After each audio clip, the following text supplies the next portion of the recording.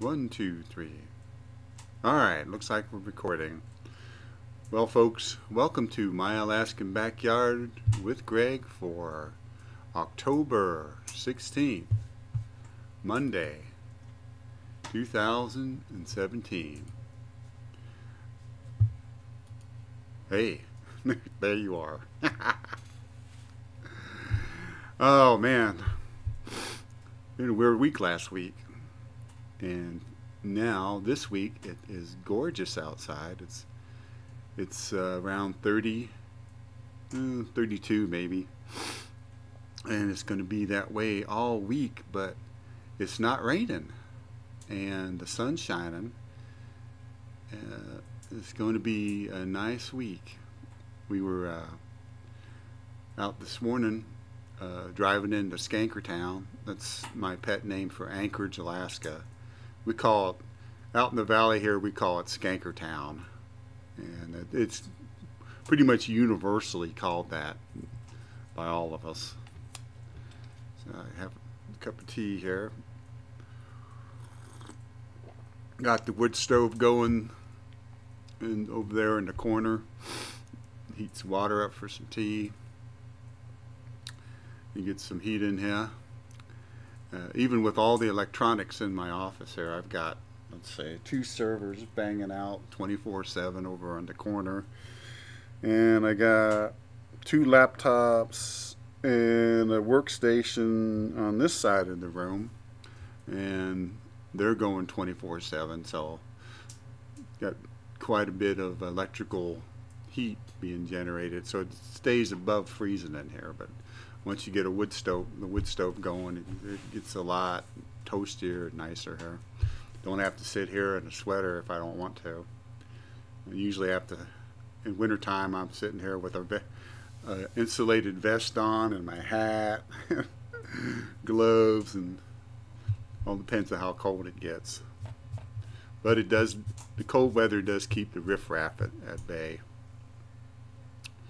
Alright, so what should we talk about today? Well, let's go over to Facebook and look at that. Okay, here we go. What's on my mind? Well, not much. I think I did put some stuff up earlier. Let's see here. Oh yeah, I read today that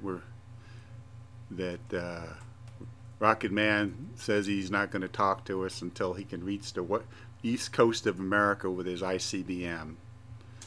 So I wrote up on the net to let folks know about it.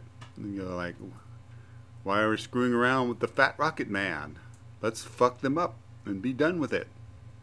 We're going to wait till this shit actually destroys the city, causing, you know, like 2 to 4 million or 10 million casualties, depending on which city he hits. Heaven help if he hits New York City, Los Angeles, those big, huge population centers that are with a nuke, not an atomic weapon, with a nuclear bomb. Nuclear, folks don't know, nuclear is a hydrogen bomb. Okay, it's not an atomic bomb. Atomic bombs are different than hydrogen bombs. Okay. Still the NFL shit keeps going on. Who gives a fuck about those dumbasses? You know? It's like, oh, hot Mike caught mystery voice giving Las Vegas a stern warning. Oh yeah. Oh, that's a real fuck up. You know? All of a sudden, a lot of witnesses that seen extra shooters and shit are winding up dead or missing. You tell me shit ain't happening there, that it wasn't a government operation or a Democratic Party operation or a deep state operation. That was definitely a military style operation. And they keep changing the story every 5 minutes. Now all the witnesses are disappearing.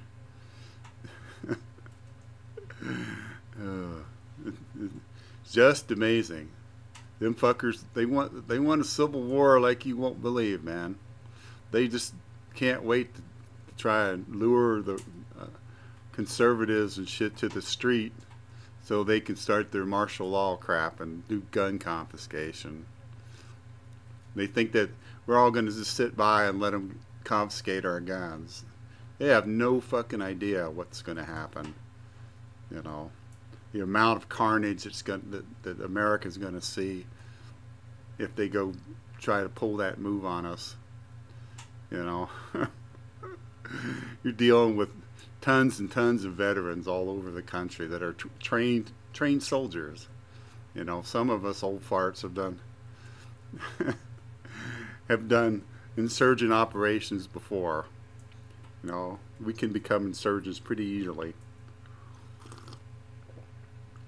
Now, and them assholes won't be able to leave Washington, D.C. if we don't attack Washington, D.C. and take it.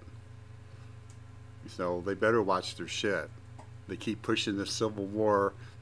We're in a Civil War, folks, right now. If it starts breaking into open shooting and open combat, then you're going to see the next phase go. That was the first phase you saw in Las Vegas. And previously at Berkeley and Arizona and a couple other places where Antifada, whatever the fuck they're calling themselves at, and their associates with the anarchists, communists, and the Democratic Party, by the way, you know, they're going to push it a little bit too far if it goes to open conflicts, which they were trying to get it to go to, so they can use that as a pretense to disarm us. Well, we're not going to stop for the disarming. If it goes to open combat, it's going to continue the open combat. We're going to see splinters in the military. We're going to have military units fighting each other, fighting these assholes, and fighting the government. You're going to see special forces units be involved. You're going to see militias. You're going to see just mom and pops all over the country raising up and fucking people up.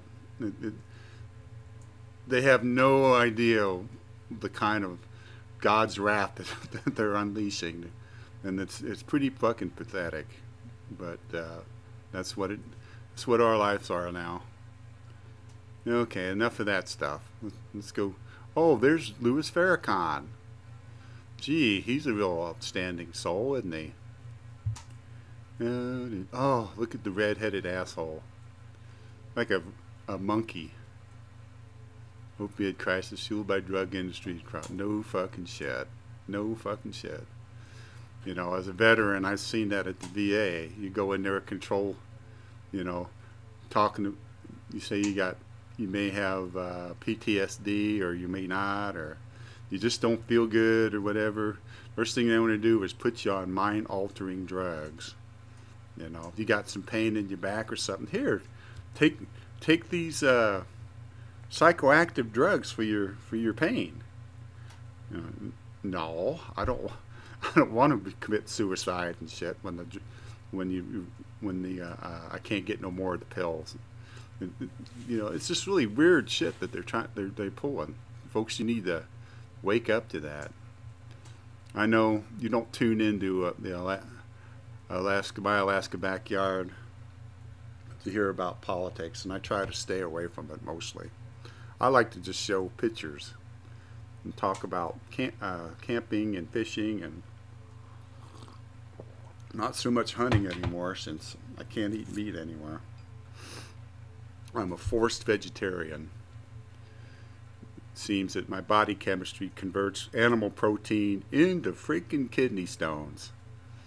And every time I eat meat, more than 1 or 2 times in a row, little stones form, and boy, man, did they hurt coming out.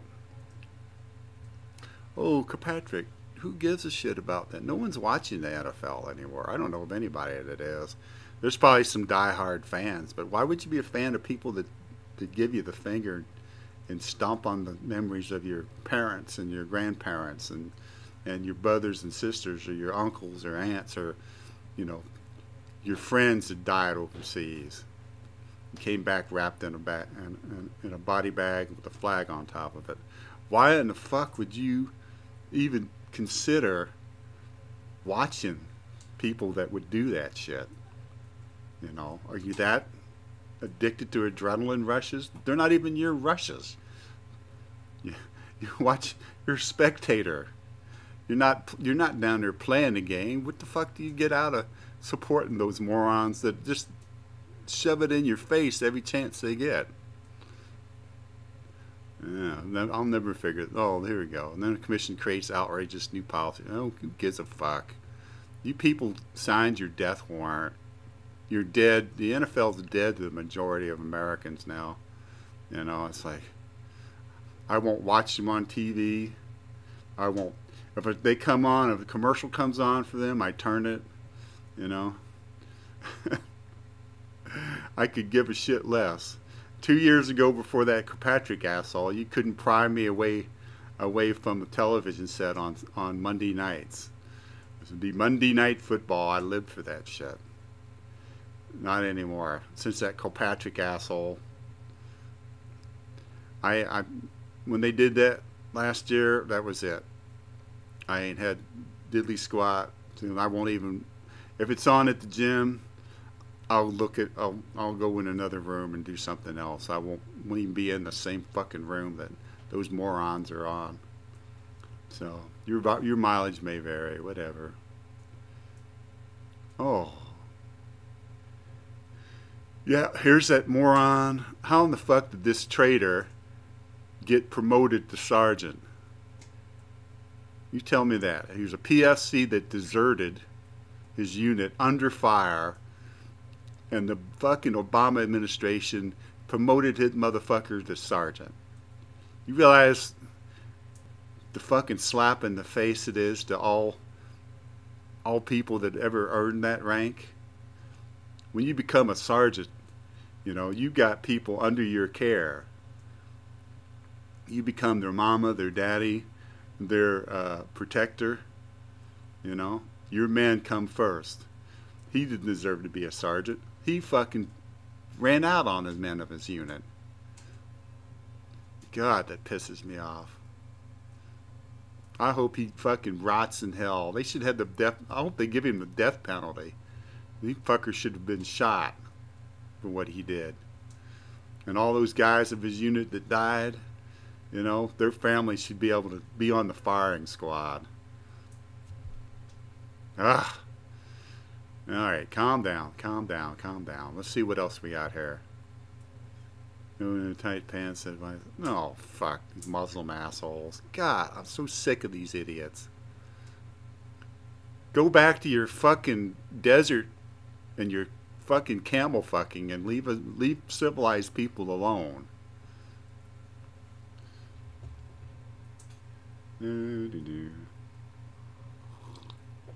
Nobody gives a shit about the NFL.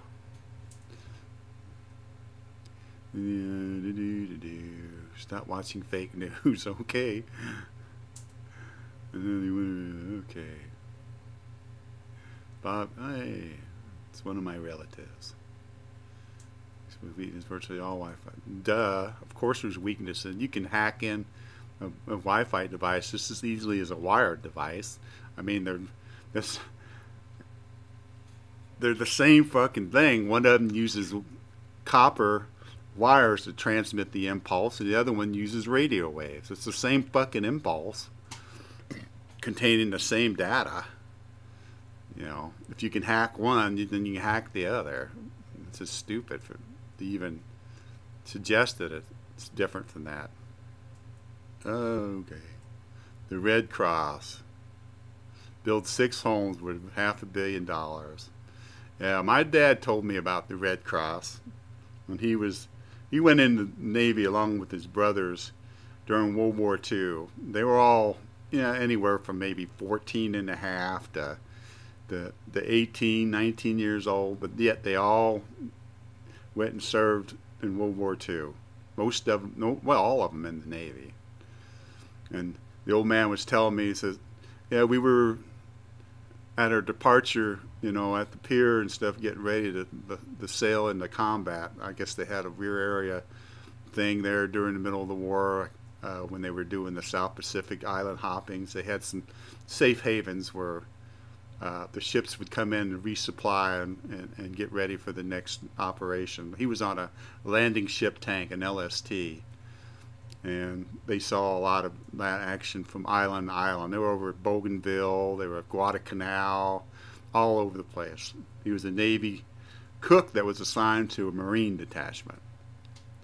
So he told me the story about, yeah, they were at the pier, we were getting ready to, they had coffee, you know, they made us pay for the coffee.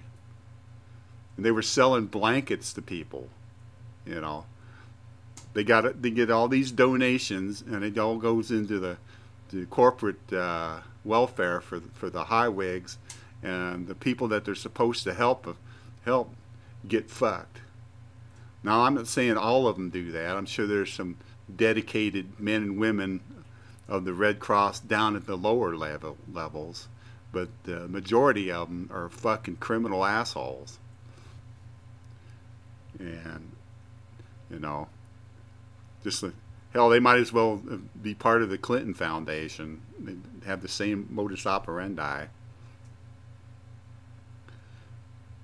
Well, 3 months pot bust. Well, what the fucking deal? Get it legal in your fucking state, and then you don't have to worry about that. Get off your ass and go to the polls. Get off your ass and go get initiatives started. Get off your ass and go pressure your politicians. Then you don't have to worry about getting busted. How the hell do you think the people of Alaska did it? Or Colorado, or Oregon?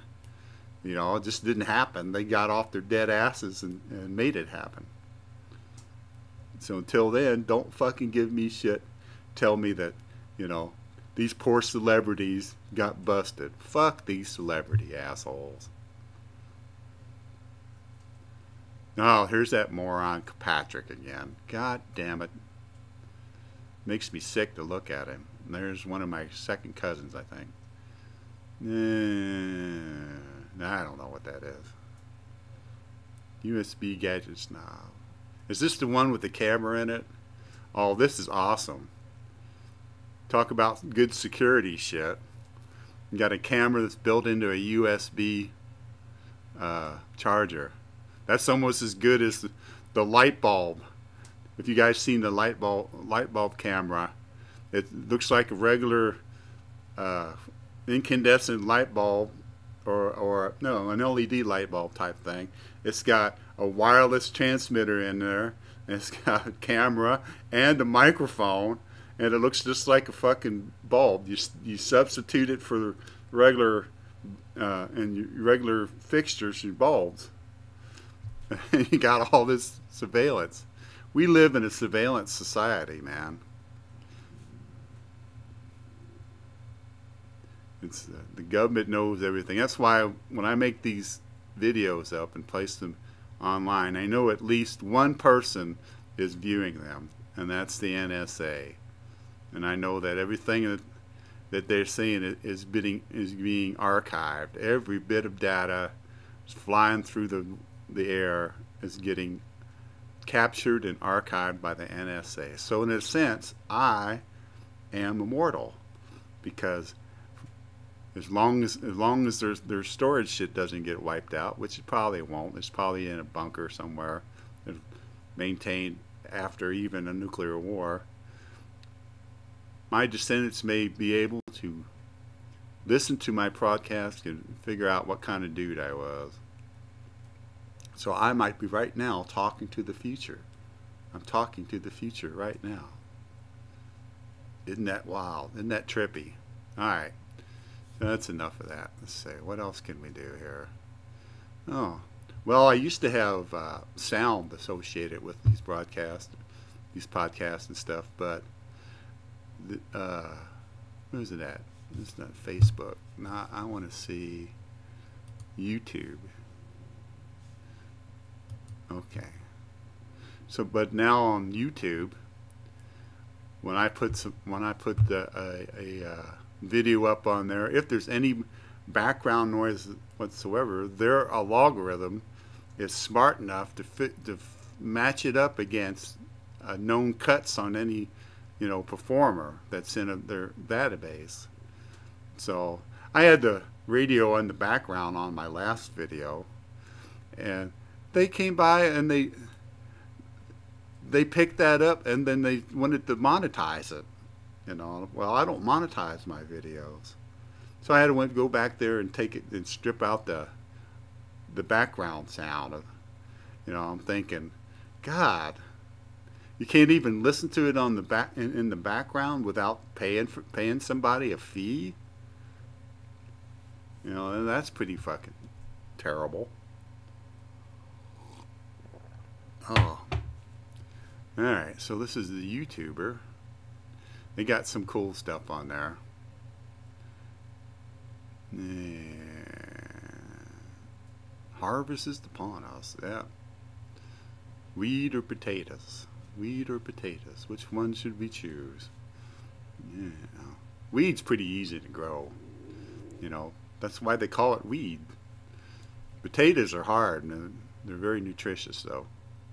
I used this guy's container method this year, and I used 5-gallon kerosene buckets that I had, and I got some potatoes, but they were really small, and they pretty much were just an inch under the soil. There are two methods of doing that. One of them is you just poke them in like normal, and then another one is where you just put them in a little bit of soil at the bottom of the bucket, and as the green part stops popping up, you just keep covering it with soil until you've got like a foot of stem buried, and then you let it come up and set leaves and stuff, and then wherever that stem is, it shoots out little roots and puts on a potato. So now you got potatoes all through your soil instead of just at the top 1 inch or so. I'm going to try that next year. I'll give you guys a report. Burning Man. That's just an excuse to to take acid. No. I got out of that when I was 15, 16 years old. Alright, so what else do we want to talk about here? I've been watching some channels on YouTube where all they do is have rants and bitch about shit. And I think, well, that's pretty cool. You think somebody would want to see me bitch and moan about shit just like that? And I said, nah, I don't have the personality to be bitching and moaning all the time about everything. You know, you'd have to care about something, and I find it hard to care about issues like whether Walmart's doing this or that, or you know, whether the blue box has fresh veggies in it, or if they're old, or whether the instructions are right, or whatever. So the people bitch about just about every fucking thing, you know. And that's the miracle of the internet and the miracle of modern technology. See, when you wanted to bitch before, say back in the 1800s or earlier, no, I'd say back in, yeah, all the way even back to the 1600s. If you wanted to bitch, you either had to have somebody that knew how to write longhand. This was, okay, we got another spam. I was looking up there. You heard the beep. I just looked up there.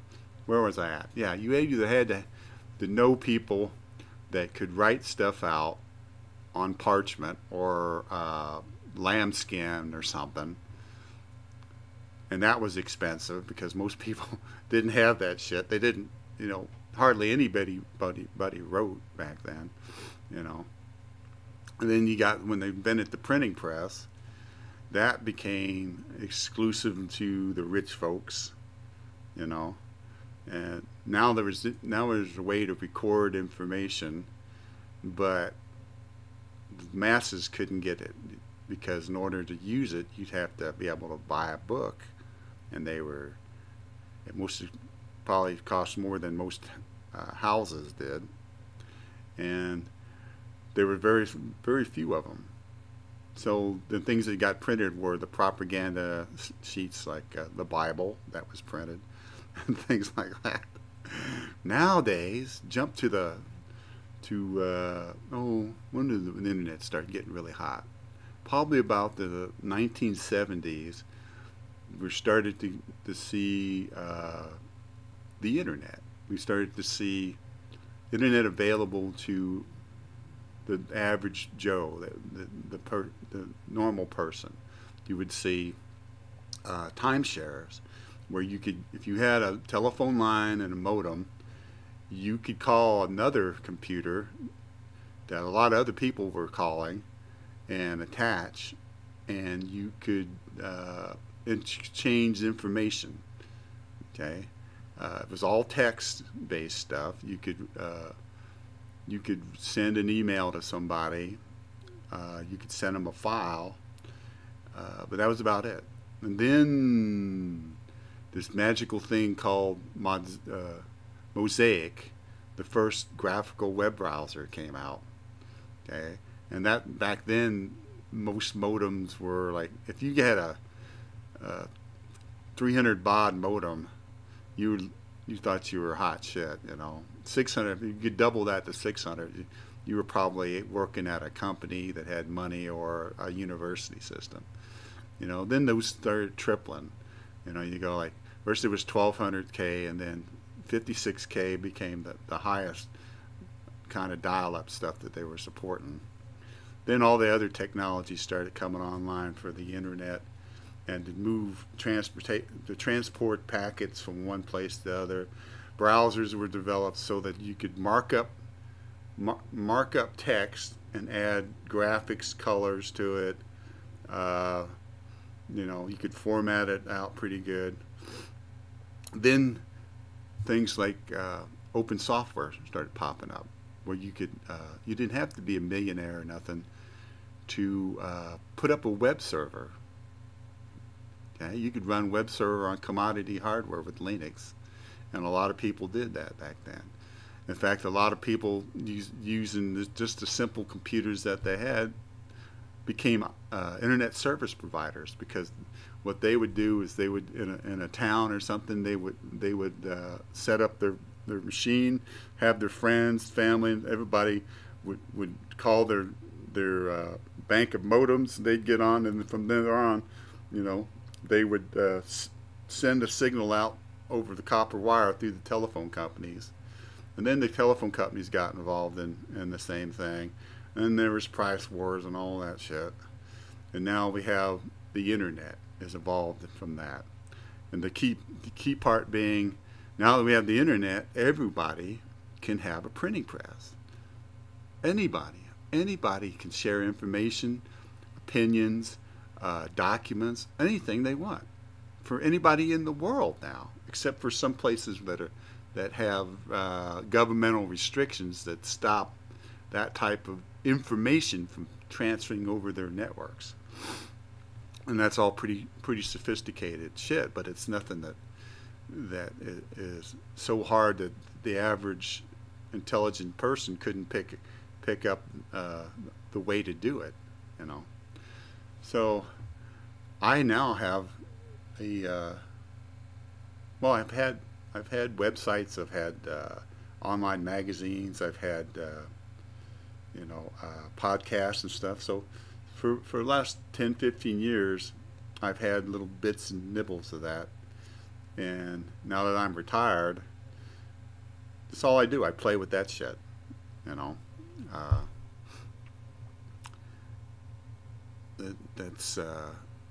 That gives me the ability, combined with the fact that everything is archived now.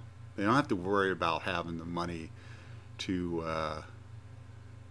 have a hard drive and save the pictures of the podcasts and stuff that I'm making up, for posterity, for the future. That's all done automatically by the fact that everything is captured by the National Security Agency and archived. Okay. Now, if I was to archive these movies and stuff that I make, these podcasts myself, I'd have to buy equipment. Okay, and I'd have to buy media. I'd have to have hard drives, DVDs, and all that different media has a shelf life that after a certain amount of time, they signal that's embedded on them deteriorates to the point where it's useless. You can't use it anymore. So the immortality information dies that way. But now that our government takes over, and because of their distrust of the population, every piece of data that's moving across the internet or just goes into the airways, every cell tower, every cell phone call, every text, all that stuff is being recorded, and it will exist forever, because the government, when the end of the lifespan for one type of media, the government will just transfer that on to the next generation of media at their expense, not yours. So whatever you create and step up on the internet is going to exist forever unless you try and delete it. And that's not going to be very successful. Once it appears on the internet, it's there. It's going to exist in one form or another for the end of time. So you need to keep that in mind when you're writing your emails about how your wife's not giving you enough pussy, and you think this chick is going to be be good about that or whatever. Don't think that whatever you write about on the internet or say on the internet or text somewhere is ever going to be private. Privacy doesn't exist anymore. Okay? It's just the degree that you're aware that privacy doesn't exist. Some people haven't been awakened yet to that fact, and they assume that there's privacy involved in what they're doing. Okay? Even when we used to write letters to each other and put them in the mail, they were never private. Okay, and now with the technology we have now, there's no way in hell any of this that is private. It's just a matter of, is it hidden sufficiently enough now at the present time to give you the illusion that there's privacy. And as a hacker, I can tell you that with 100% certainty that if it exists on the internet, it can be hacked, it can be found, it can be extracted. The government knows that too, but they're counting on obscurity is the word I'm looking for. If people don't know about it, then they don't have to worry about anybody ever finding it, But there are a group of people, hackers. They have a convention every year, twice a year all over the world, called Black Hats. And everything that's created for security is back engineered and worked around by these groups of people. So there's no privacy. So don't even think there ever is anymore. Whatever you do online, as long as you, like, say if you were to live a place where there's no electricity, right, and you don't use a radio, all right, maybe you might be able to get away with sending messages by carrier pigeon. That might work. But other than that, anything that you're broadcasting to any of those radio frequencies, that's all captured as well. All right, on that up note, let's go ahead and finish up for the day. And maybe I'll add some more tonight, or maybe it usually takes this for my little podcast to get loaded up because of my crap internet. It takes about an hour and a half to 2 hours. Sometimes I have to wait. Sometimes it takes all night, overnight, depending on the size of the file.